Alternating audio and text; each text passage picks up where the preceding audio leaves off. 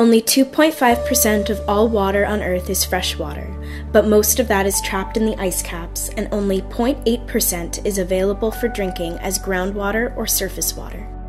Luckily for Guelph, we live on an Amble and Arkell aquifer, which provide residents with clean drinking water delivered straight to your tap for less than 1/100th of a cent per liter. The UN declares water as an integral human right.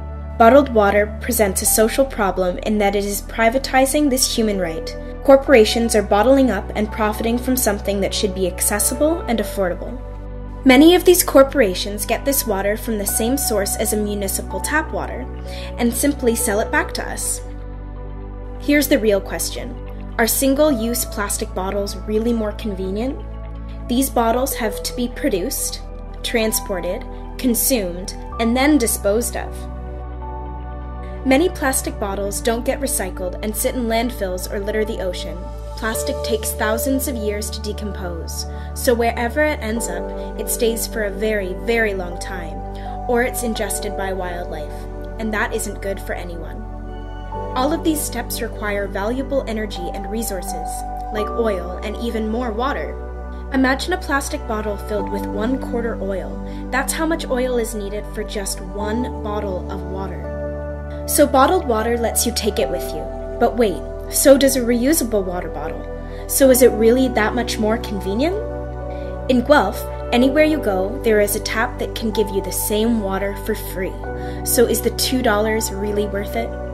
78% of students who voted wanted administration to end the sale and distribution of bottled water on campus. But administration chose not to listen to the student voice, and instead they decided to go about business as usual and refused to take a proactive stance on waste at our university. Because of the student movement, more filtered water fountains have been put in around campus, but administration is still refusing to phase out the contracts on bottled water companies. If the contracts aren't phased out in the next few years, it would mean that a huge amount of bottled water would still have to be produced to be consumed and disposed of just for Guelph students. Ending the sale and distribution of bottled water would have a huge impact on demand for a wasteful product like this, and send a strong message to the world about what we stand for at the University of Guelph. We don't want our university, which prides itself on being environmentally conscious, to continue supporting corporations and products that are negatively impacting our environment. The thing is, a ton of other Canadian schools have already ended the sale of bottled water on their campuses. It can be done, and it has been done, just not at the University of Guelph. So here's how to get involved.